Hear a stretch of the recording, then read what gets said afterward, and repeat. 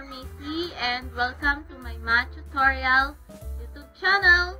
And for this video, I will discuss about how to add the following with two or more integers. Okay, so for this example, we have positive 45 plus positive 85 plus negative 76 plus negative 98. So these integers has unlike sign. To add the following integers, we may use the associative or the grouping property of addition. So to make it easier, for example, let's add 45 and 85 since both of them are positive. So that is 45 plus 85 is equal to 130. And that is positive since both of them are positive. Next is integers with negative sign. So that is 76 plus 90. And that is equal to 166. And the sign is negative since both of them are negative. So now let's add these two. So positive 130 plus negative 166. Okay, so since the given has different sign or unlike sign, one is positive and the other one is negative, we need to subtract its absolute value. So that is 166 minus 130. And the answer is 36.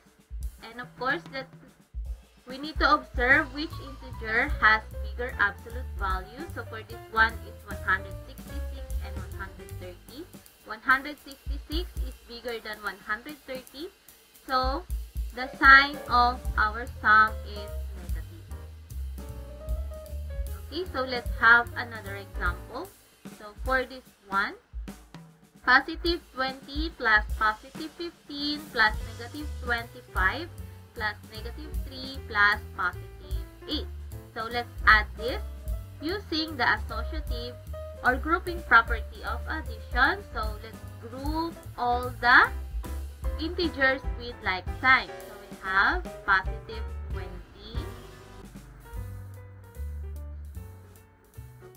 plus positive 15 plus positive 8. Okay, next, those integers with unlike sign. So let's write the grouping symbol bracket to enclose these positive integers. Next is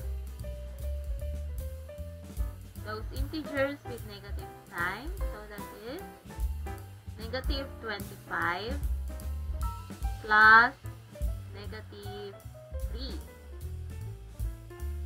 Okay, so now let's add them. So addition of integers with like sign.